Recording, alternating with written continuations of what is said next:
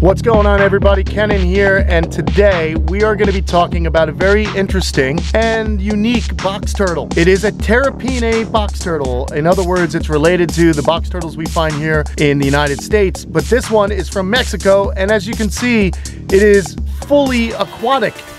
This is Kamp Kenan. This is the Coahuilan Box Turtle, and I am doing an extreme close-up right now. We're going to back on up, and I'm going to let you guys know where we actually are. We are at Garden State Turtle and Tortoise. I'm with Chris Leone. There he is right there. We're going to learn about this species. Maybe he'll go in and grab one for us. But I'm really excited to talk about this particular species as it is so different than everyone else. It doesn't look too different, but it is. It's actually aquatic, but no real webbing either on the feet there, is there? No, they're all around. They're you know, essentially a North American box turtle. They've got the hinge that allows them to close up completely. They don't have webbed feet. They got the domed shell, but somehow, somewhere, some way, they're fully equipped for life underwater. Now, where these guys are found, talk to me a little bit about the habitat. It's kind of a restricted habitat, isn't it? Yeah, they're only found in the Cuatro Ciénegas wetlands in Mexico. That's it. There are no others anywhere else, and recent studies suggest that there's only 1,700 of them left in the wild. So they are one of the top most endangered turtle species on the planet. And I mean, I tried to mimic their enclosure, their wild habitat with the enclosure where they're just kind of blasted with full sun, and they occur in these like beautiful pools in the middle of a desert, pretty much. Wow. You know, sandy substrate, grasses, water with some aquatic vegetation. So kind of an oasis-like environment? Yeah, yeah, exactly. So these guys have been, who knows how long this population has been isolated by the surrounding desert. You know, I mean, there's many different geographical types of isolation. There's islands, there's mountains, and of course deserts. So you've got this oasis in the middle of the desert. It would make sense if desertification, is that the right term? If that were happening after the last ice age, then basically this animal would, of course, gravitate towards the water that was remaining, and take to it. It's actually really taken to it, because you'll find North American box turtles not far from water. In fact, you have a species of North American box that you would consider pretty aquatic. Yeah, the Gulf Coast box turtle, which is pretty well known, is also very aquatic. You know, they'll jump in the water and swim out just like a painted turtle.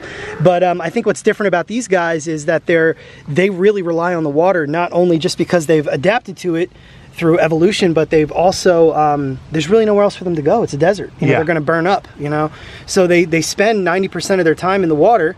But in captivity, I've at least found that they're not unlike other terrapin species. You know, they'll eat on land, they'll spend time on land, they like leaf litter and pine needles and things that they can burrow into.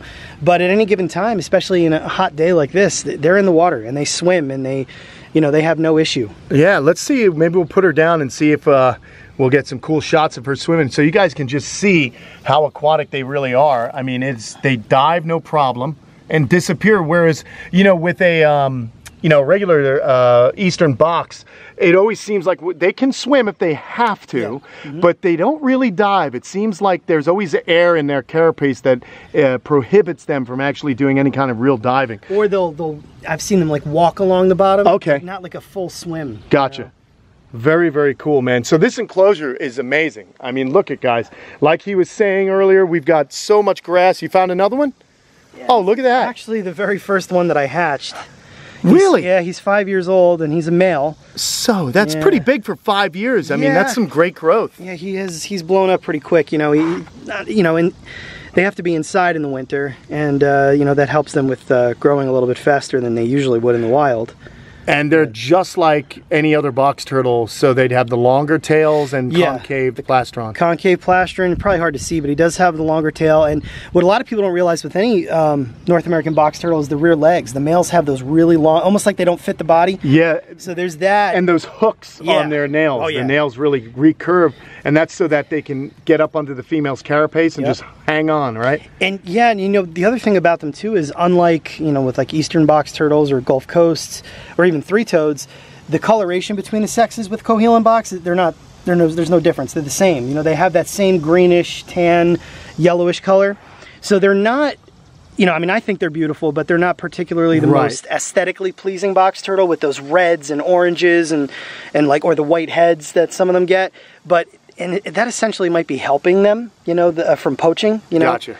But they are, regardless, probably the most unique of the terrapin Yeah, I would genus. say for them, it's the actual habits they possess. Right. What they do is the most interesting thing, and that they're always swimming. So if you've ever been interested in aquatic species, I mean, this is definitely one that provides a lot of, well, we keep throwing around the word unique, but unique behaviors, which is kind of cool. Yeah. And so this is a lined pond right here? Yeah, it's a liner. And you have the anacharis plant and some duckweed. And look at this, watch, right down, no problem. How many are actually in this enclosure? There's 2 males. He's the young one, and then there's an adult one. Then there's 2 adult females, a sub-adult female, and a 2-year-old female. All right, and as far as diet, very similar to any other terrapinae? Well, these guys eat in the water, so they take to pellets a lot easier. That's than cool. Other box turtles. You know, we'll throw pellets in here, different high-quality turtle pellets, and they'll eat those. But they also, you know, they'll eat bugs. They'll eat pinky mice, earthworms. You know. And there's plenty going on out here. Not seem to be into any kind of vegetation as far as eating goes. Okay, so they're more carnivorous. Yeah. In the wild, they say that they do eat some plant matter, but I've never experienced it here. And if they are, they're doing it in secret. Yeah. So, all right, everybody, very cool species that we rarely get to see here in North America, but when you crash Garden State Turtle and Tortoise when you're in New Jersey, which is what I've just done, you're going to see some really cool stuff. So anytime I'm in New Jersey, I like getting over here to Chris's place because it's very beautiful, it's well done, and he's got a lot of knowledge. So you can follow him on Instagram. It's Gardens, go ahead, tell him, because there's some underscores and stuff that I don't remember. Stupid underscores. Yeah. Garden underscore state underscore tortoise. There you go. And you know, he does sell some of these animals, so I don't know particularly this species, but he's got a lot of beautiful animals, mostly testudo species like your Greek tortoises, marginateds, and Hermans, of course. But you can just see all the beautiful enclosures, how they're all well done. He basically, you said something to me earlier, what's your mantra here, man? Nature. Nature. That's Nature. Right. That's why you can see. Make it natural. That's it. That's why I think he and I are kindred spirits, because I'm down in Florida trying to do the same thing. All right, everybody, go check him out on Instagram. Please do me a favor. Head on over to patreon.com/Kamp Kenan if you guys are interested in helping out the videos so we can continue to travel and bring you more exciting and fun educational content about the animals we love. Like and share the videos, and don't forget to subscribe to this channel. Thank you so much. We'll see you later. Thanks, Chris. Thank you. See y'all.